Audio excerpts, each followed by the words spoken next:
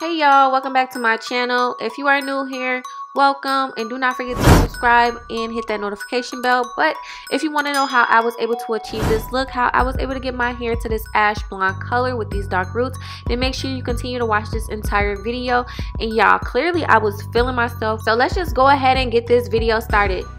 So the hair that I'll be working with today is from a company called Bangs on Target. So I got this 613 100% virgin human hair.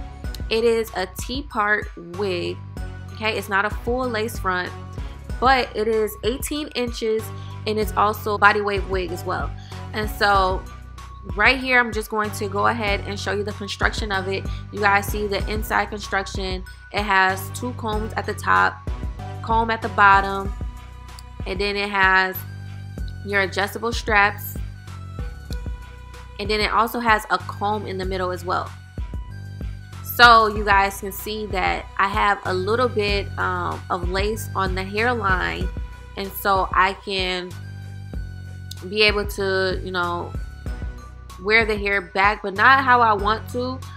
And so I can be able to pluck some of the hairline and make it look a little bit more natural, because I do have some lace on the hairline. Now I'm just running my fingers through the hair, just seeing how the hair feels, and it's pretty soft. Really like that about the hair. But now I'm just going to go ahead and show you guys what all came in the box. So I got a wig cap.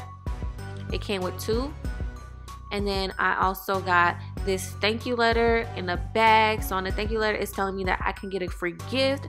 But let's get into this dye, because that's what we came here for real. So for the roots, I will be using this brown black dye from Revlon Colorsilk. And then for the overall hair color, I got two different ash blondes. The first one I'll be using is a dark ash blonde. The second one I'll be using is a medium ash blonde. Both from Revlon. All of these dyes are from Revlon Colorsilk brand, and you can find them at your nearest Walmart. Now I'm going to go ahead and start mixing everything together. We're starting off with the roots. The roots is going to be done first, and so I'm going to go ahead and pour the developer and the dye into this mixing bowl and mix it all together and start applying it to the hair.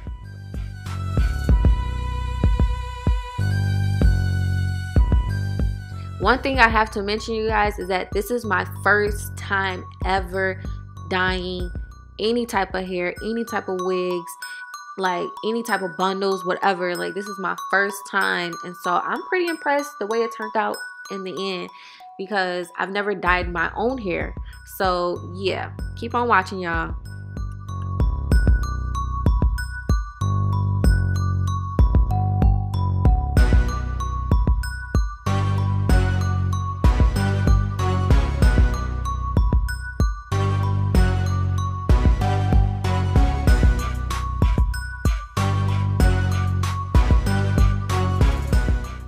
So I know with this part you want to be very careful and you want to take your time, because you do not want the dye to bleach through the lace, which I ended up doing, and then I had to bleach my lace.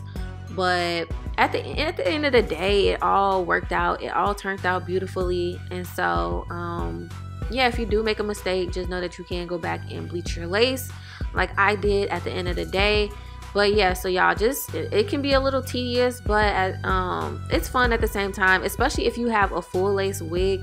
I know it's going to be a little bit more work and it has to take a little bit more patience, but just go at your own pace and just take your time with it. Now that I feel that I have the roots how I want it, I'm going to start applying the hair color now. So I'm going to go ahead and, instead of using the mixing bowl, I'm going to pour the dye into the developer bottle and shake it up and start applying it. Now, there's no rules to applying the hair color at all. I just went crazy. I just started applying it. Just, you know, just make sure that you get it all in there. That's the end goal. Just make sure it's all in there and you got all of the hair dyed.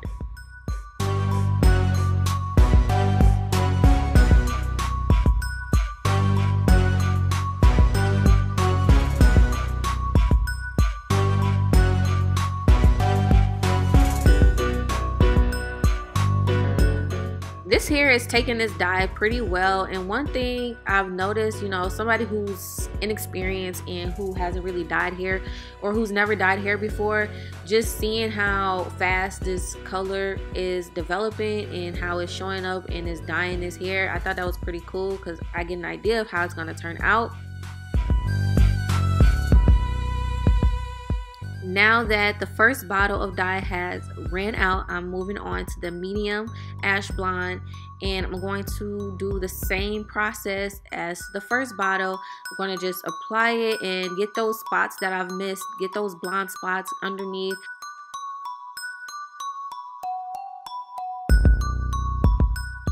Alright, as I was dyeing, I decided that I wanted to add more of the brown to the roots, and so instead of just having it on the outside of the hairline, I decided to add more of it on the inside, just parting the hair and adding a little bit more of the brown on the inside as well, not just on the hairline.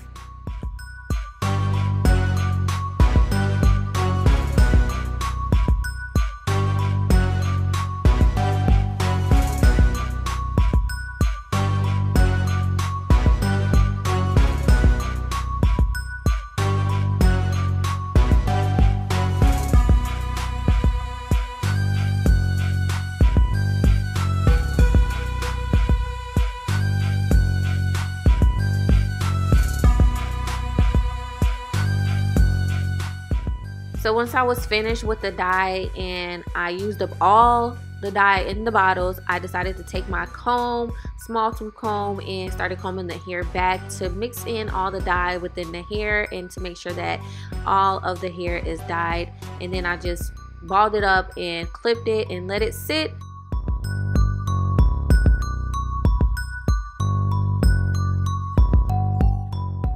Alright, so next step is for me to go ahead and bleach my knots. Since I did end up getting some dye on my lace, like I said earlier, I have to go in and bleach my knots. So I'm going to go ahead and take my 30 volume and my BW developer, and I got it at a thick consistency because I did not want this bleach to bleach through my knots again. And so I got it as thick as I can, and I just put it on there.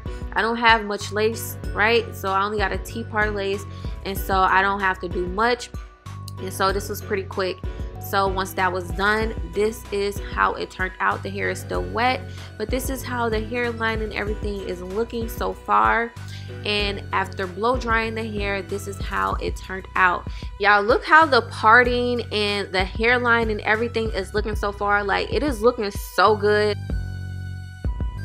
Now, before blow drying my hair, I was like, I don't know about this hair color, because while it was wet, it was super gray. And I was like, I don't know if I'm feeling this. I don't know if I did it right. But when I blow dried it, it definitely took the gray out some. Now the last step is just for me to curl my hair, so you guys can just watch me curl my hair and watch me mess up and watch me look like I don't know what I'm doing, but I achieved the look, okay? And that's all that matters.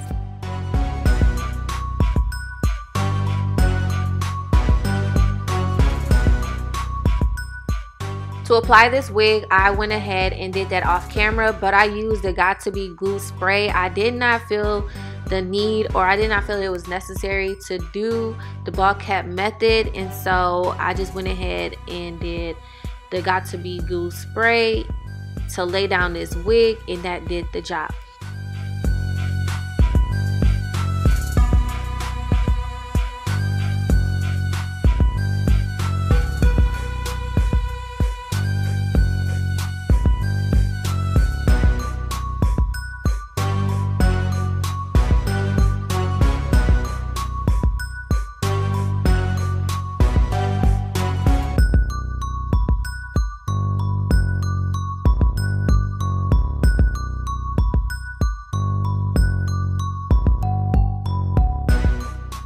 So this is the final look, and as you guys can tell, I was clearly happy. I was clearly feeling myself, okay, because I feel like I did that from the color to laying it down to all of that. Like, can nobody tell me nothing at this point?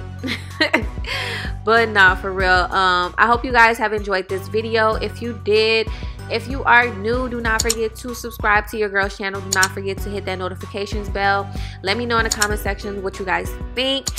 And don't forget to follow my social media so you can get more of this look. And I will see you all next time.